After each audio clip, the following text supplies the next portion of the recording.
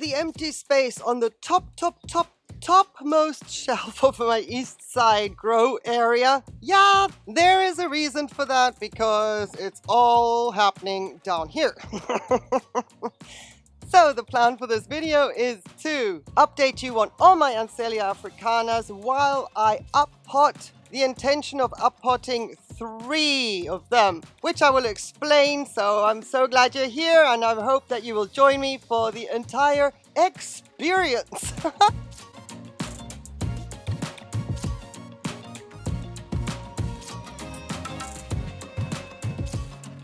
I am anxious to get them out of the pot.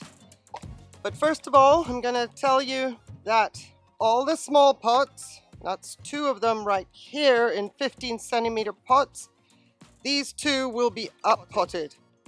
And then, other one that I want to uppot is right here. It's going to go into a bigger pot as well. And I'll show you why in just a minute. Now, first of all, I do want to get them all out of their pots though. And then we'll have a close look at what's going on there. Now, Ansellias being Ansellias, we'll probably have everything rock hard, just like with this one. Thank goodness though, they are pretty easy to handle. They are rough and tough, and they can take some abuse. So that's working in our favor. And for that reason, it's hammer time. I gotta be careful, my hammer has become dislodged. And just small little taps. I don't want the hammerhead to come flying off. It's just a little rubber hammer. But I've been leaving it in the sun, which is not a good idea. That means that the rubber has gotten a little bit softer and can now move around. And this is how it's going to be for all 3 that I'm going to repot, because you can see how vigorous the root growth is. So unless something untoward happens, I'll be back when I've got them all out of the pot.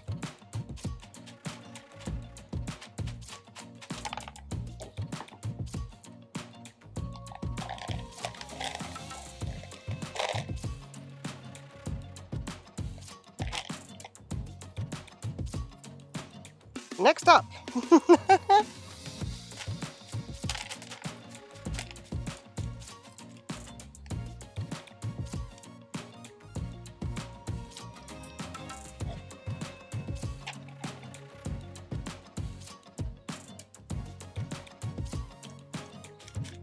To say that Ansellia africanas can take a beating is an understatement.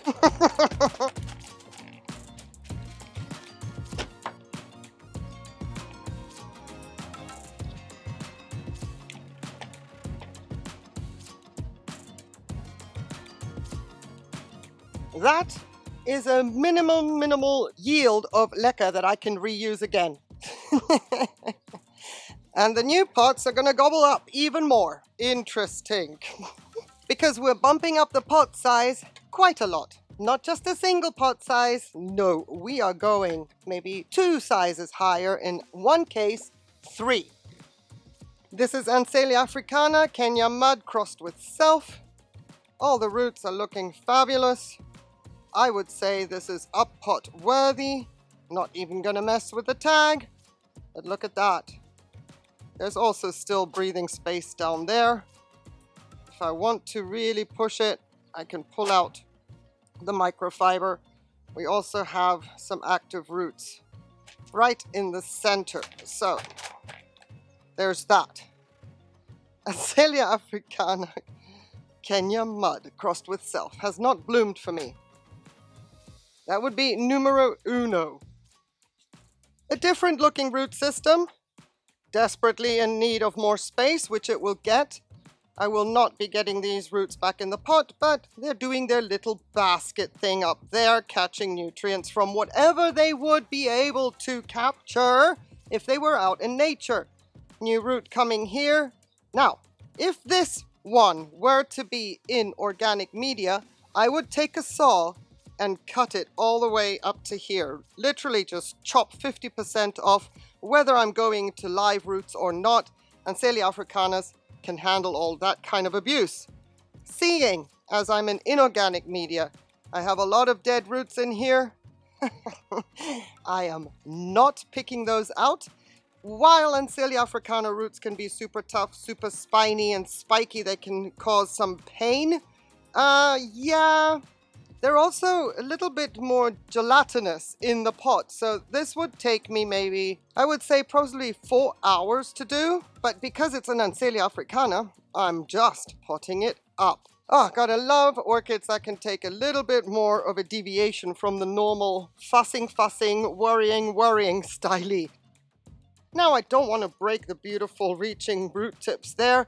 They look so pretty, not my intention, but if I did, it would not be that big a deal. Eventually, they go crispy anyway, but while they look so beautiful, I shall maintain it. And here is Ansellia africana Joe crossed with puff adder. This one is going to be up potted, even though I would believe there's more space in the pot just from the surface, the visual. But I'm only getting 4 new growths. One being there, one being there, another one coming in through the middle, and another, 5. 2 in the back. So, yeah, look, it's already very pot bound.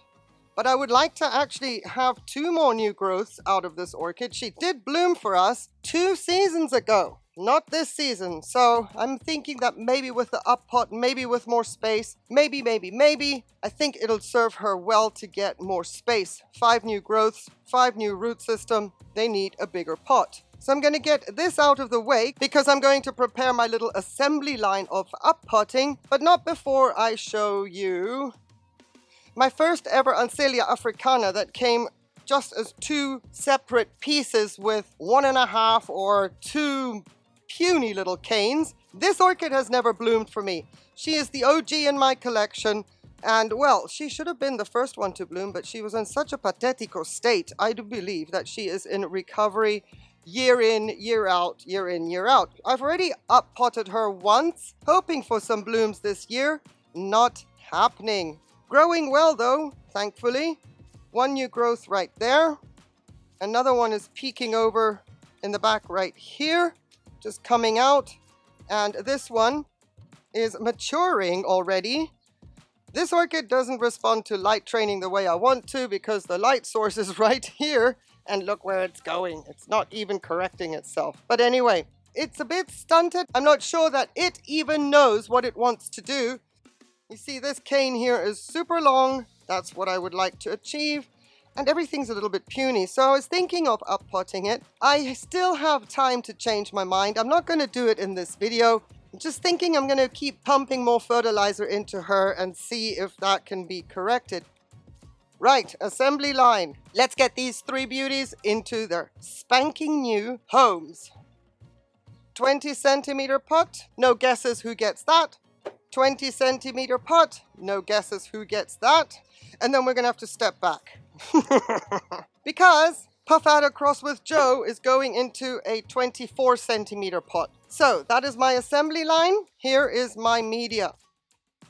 Thankfully, Ansellia africanas are what they are. They can take, as you saw, abuse. They will handle it quite well. They're also very needy orchids when it comes to fertilizer. They're also not so fussy when it comes to their media. Give them something to grow on and they will do just fine. Give them enough water, they will do just fine. Fertilize them and they go into beast mode.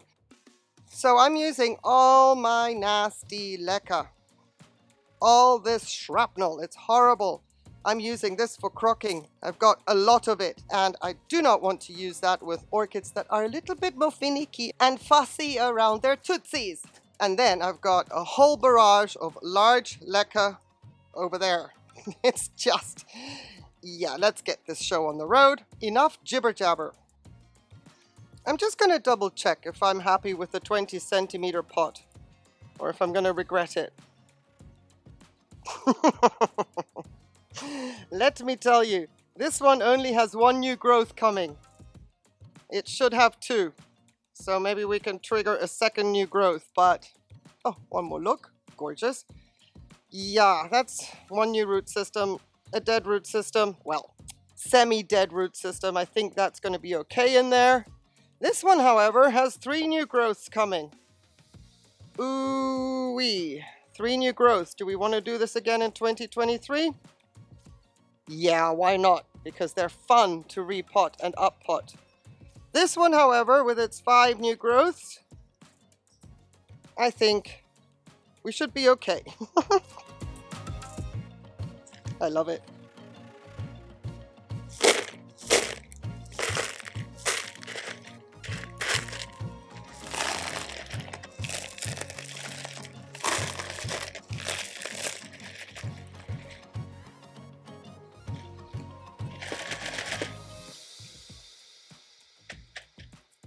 Okay, everybody is in the middle except this one, because back in the day when I got this one it had 2 canes, so I put it up against the edge of the pot, you know, as you do, let the growth habit of the orchid move its way towards the inner of the pot. Well, if you're repotting every second year, to be honest with you, aesthetics for me is very important. It looks kind of silly to have a few canes right at the edge of the pot, and as you can see now I'm limited with where I can place it, but I'm going to move it as close to the center as I possibly can, so that this looks a little bit more evened out.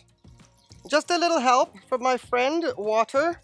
I'm not going to be too, let's say, insistent about where the leca falls, but because it's not because of the roots now, it's just because of the narrow gap that I have in between what is the orchid and the space into the pot.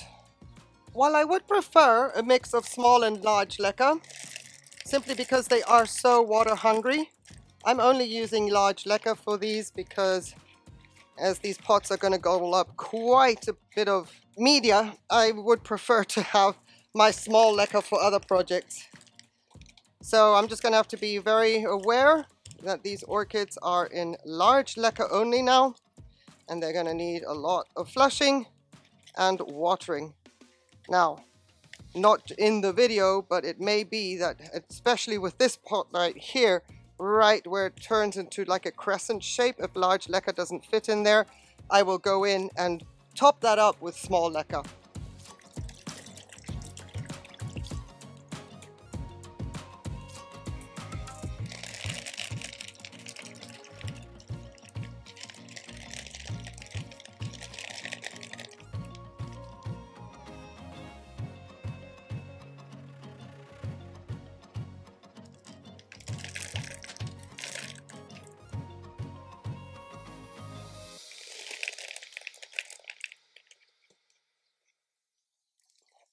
One last thing, 420 parts per million of calcium nitrate. Generous helping. The reservoir now empties out with the other pots every 3 days. I'm anticipating a week should be good enough. We shall see if I'm right. If not, I have my redum with these ones, as with my catacetinae.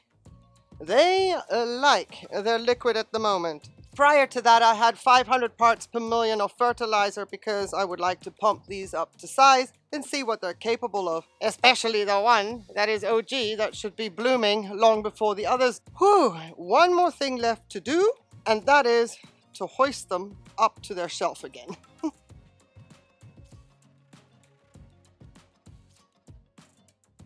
Oh boy.